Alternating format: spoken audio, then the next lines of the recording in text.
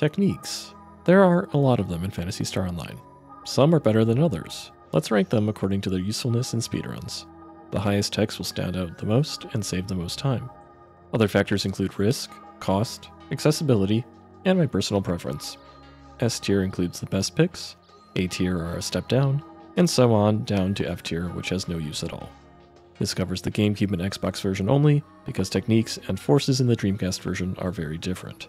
I'll cover Episode 1 glitchless, Episode 2 glitchless, and all missions categories. We'll start with the technique the game gives for free to all level 1 forces, Voy. This is a good baseline, as it is a literal foundation for all glitchless speedruns. It's nothing fancy or flashy. It is a simple projectile fireball that hits one target. It doesn't require targeting ahead of time. As the starter spell, there are naturally far better options, but it's still a fairly solid technique that gets frequent use. I'll put this in C tier. Fire is a good element. Roughly half the enemy types in either episode are weak to it, or weak enough, and those types are also the most common by far. Early on, it 2 or 3 shots most mobs, but falls behind by runes even if uprated. Only the mine area has few things weak to fire, and Void being a single target attack makes it fall off even further later on in the game. Still, it's useful on Sinnohs, Bringers, and cleanup of any scraps. Even on Hunters, it's a good option to mix in due to no RNG misses compared to very spotty gun accuracy, plus it's good on day relay. In Episode 2, its quickness makes it a safe option when avoiding death is something requiring even more intention than typical. Overall, it is an important technique that covers about half of the game, but the easier half. For another baseline, let's jump to the bottom of the tier list to throw out a fairly obvious ranking. Reverser, the revival technique, is naturally not useful to speedruns, so it goes to F tier. In single player mode, there's nothing to revive. Co-op speedruns are cool, but I'm not counting those here. Even if I did, it's slower than the Moon Atomizer, which is obtainable much sooner than Reverser is available and learnable, and buying it costs the same as 10 moons.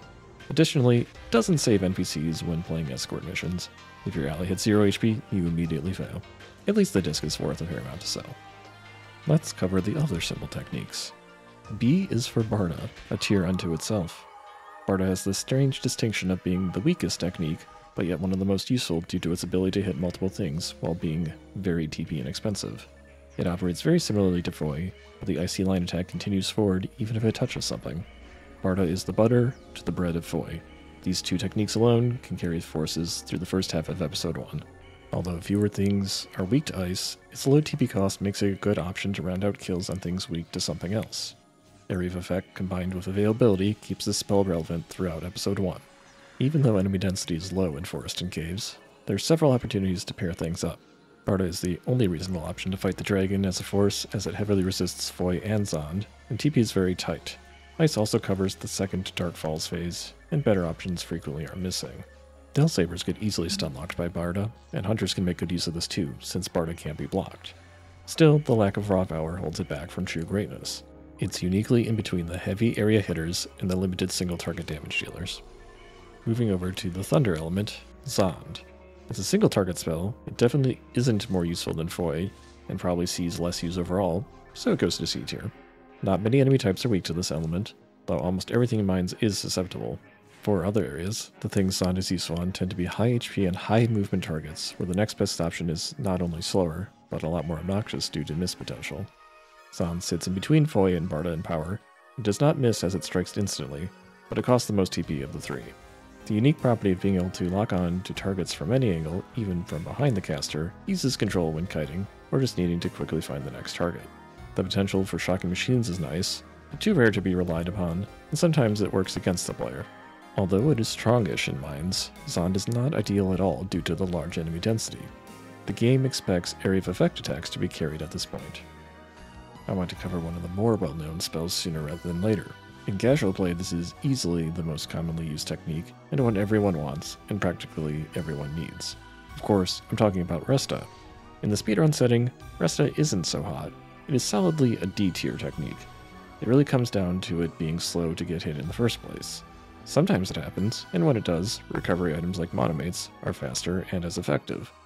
Resta takes a significant chunk of TP to do the same thing, so there's not many places where it is the optimal play. It's nice insurance in case healing items are depleted. It can be invaluable in averting quest failure from your NPC tag-along being too distracted to heal themselves, but this requires level 3.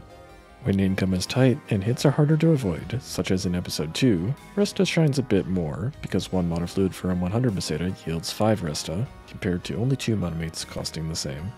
Ultimately, time spent using Resta is always time that could have been spent progressing forward instead. Before I forget, and I totally almost forgot it when writing this list, Anti. Needing to use this technique means you somehow got poisoned and ran out of antidotes, which the game drops commonly. Poison can only reduce HP to 1, making it usually more of a nuisance than a problem. At level 2, its usefulness increases for handling NPC ally quests, because it can cure any paralysis they receive. It's a bit harder to avoid NPCs taking hits while still going fast, and characters like Ash or Donov contribute quite significantly to damage output. Still, it's a mitigation of something bad happening, not ideal to use. It can join Resta in D tier. I've been hitting a lot of middling entries. Let's finally talk about a top tier technique. Rabarda. S tier. This thing packs a punch and is way better than the other ice options overall. Barda can't compare in damage per second until 6th level, and Gibarda takes even longer. A couple of downsides: it burns through TP fairly quickly, and its range is limited. On the other hand, it has a fairly low barrier to entry, requiring the least MST of any of the advanced attack techniques. Its requirement is so low that finding a level 3 disc in Ruins is still good, while the same could not be said for the other raw techs. Even Humar and Hunaril has a chance to get this in their arsenal during a run. There's also the freeze chance, which, while unreliable, can really help trivialize a wave. To fight with Rabarda, you must get close to your foes. If you're not confident in the spacing and timing, you'll waste a lot of TP and possibly get slammed. Although Rabarda is mostly only available in and useful in Ruins, there are plenty of waves uniquely suited to it. Barda and Gibarda's forward-only attacks are somewhat limiting. It's also strong enough to attack full ops core directly in phase 1, and for the All Missions run, it can one-shot Evil Sharks with enough bonus MST. It's almost always the best option for Darkfalls phase 2, except maybe for Form the Worlds. In episode 2, it has fewer applications. It's not much as weak to it in Seabed, but it's still very useful on Ogaflow. Depending on your perspective and preference, you could easily argue this is the best overall technique. It definitely isn't my top 3. Something not in my top 3? Gibarda. The last of the ice techs is just D tier. This technique was somewhat decent on the Dreamcast, but was nerfed possibly more than any other since then. Gibarda suffers from slowness, awkwardness, limited area of effect, and insufficient damage to offset these other weaknesses. Yes, it is stronger than Barda, anything is, but its damage per second is not a ton higher for the cost, and its spray isn't much better than Barda's line. Due to how auto-targeting works, the cone is often wasted as the target shifts to something to the side. Gibarda level 1 awkwardly does less damage than 2 Barda level 2, and awkwardly leaves La Dominions and Del Sabers at low HP in early Ruins. Gibarda level 2 cleans this up. The slow cone has some niches, like striking back at Darkfalls to Refoy. This is all considering Gibarda gets the 30% damage boost on Photom. Bonderol with level 3 boosted Barda does more damage outright. Ultimately, it is rarely the technique you'd want, even when it's at its best. Gifoy, on the other hand, is very solid. This will be the first A tier entry. It's clearly slower and less powerful than Rabarda, while having a similar effect. The long delay after casting makes it unwieldy to use without risking getting hit.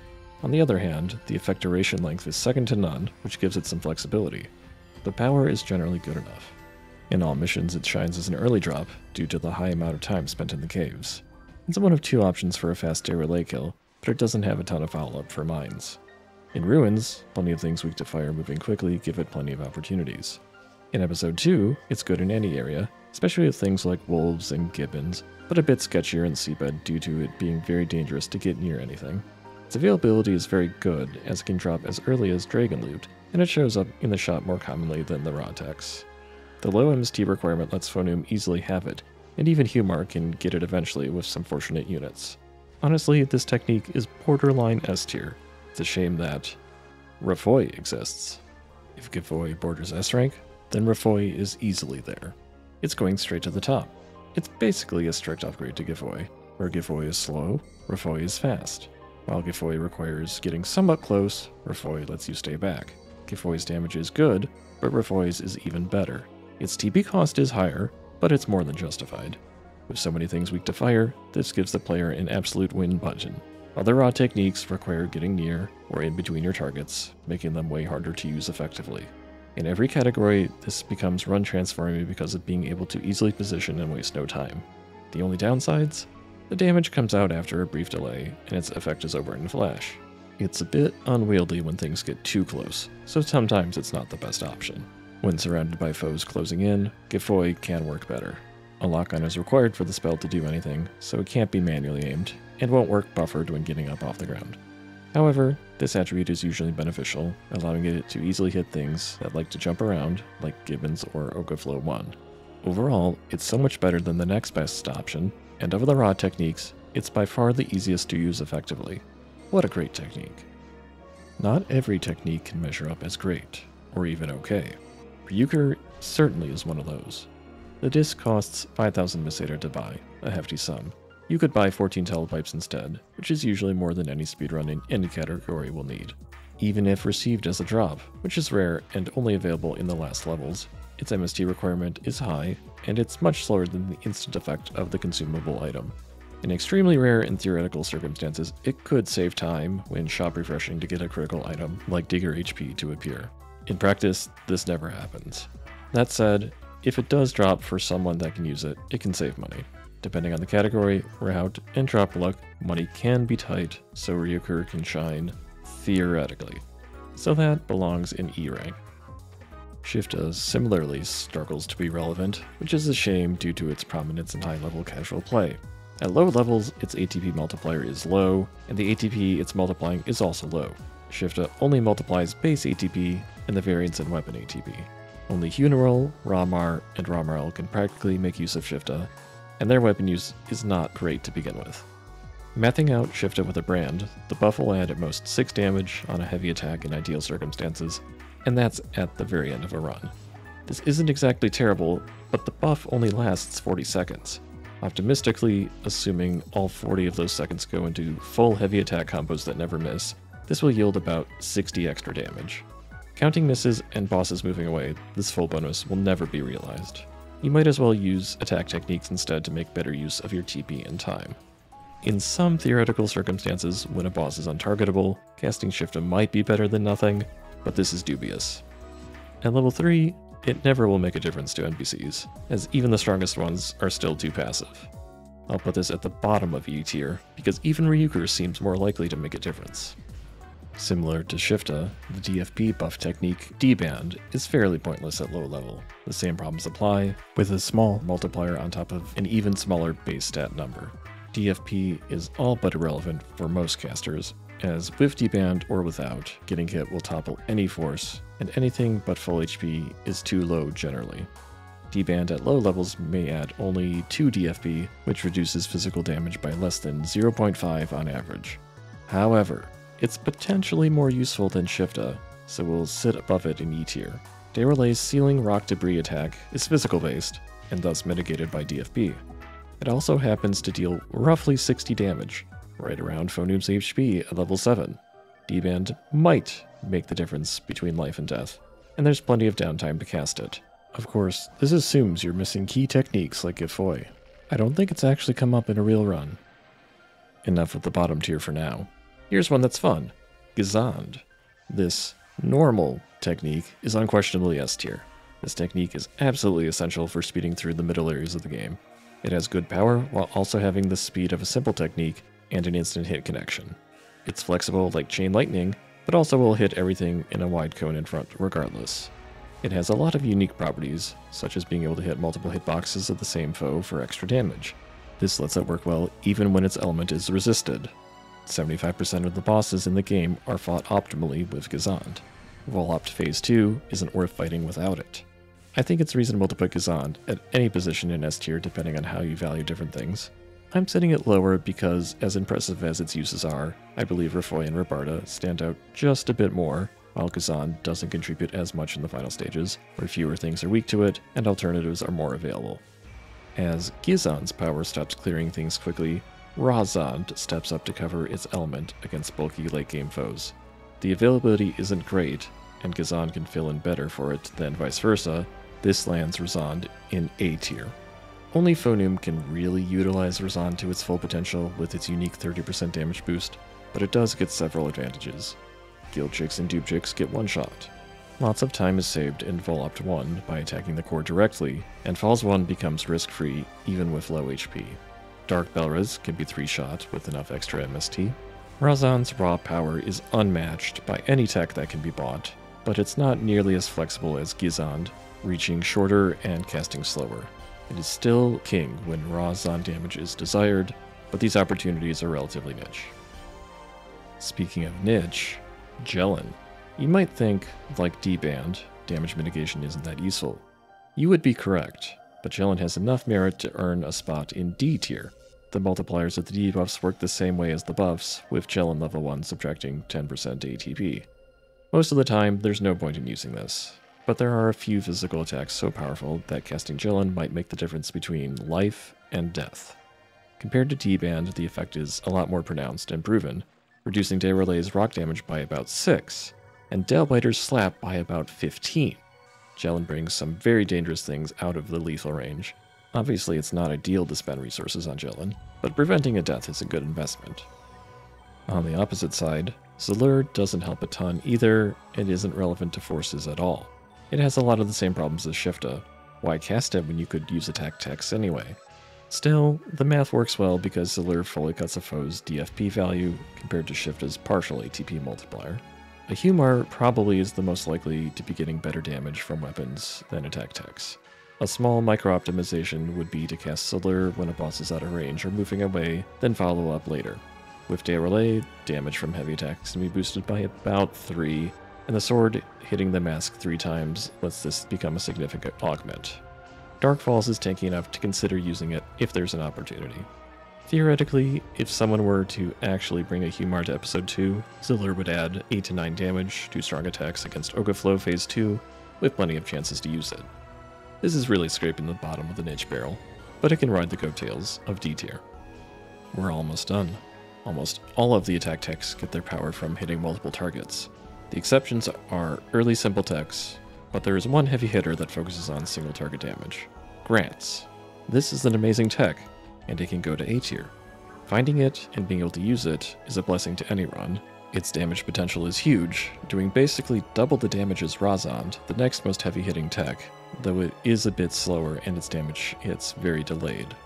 Its mechanics are otherwise very similar to Zond, for better and worse, auto-locking onto enemies behind your character, but never missing as long as the lock is held. Unfortunately, grants won't drop until ruins, and many enemies resist its light element. It requires a lot of luck just to find a grants disc, and being able to use it immediately also requires some extra luck for MST boosts. It's not fast enough to warrant using on many waves because area damage would be preferred for speed or TP efficiency. Still, it's great for both phases of Dark Falls, with either phase benefiting from the long range, and its delayed damage doesn't get negated by falls becoming untargetable. Small numbers of Bolclaw, Dark Gunner, and Dark Belra can be cleaned up quickly with grants, but these situations are few and far between. Light Element is a possibility for Ogaflow Phase 2's weakness cycle, completely stalling the player for over a minute each time they don't have grants. It shines as an awesome single target tech, but unfortunately grants can't be at the top in a game so reliant on multi-target damage, so there are better options. But Magid isn't one of them.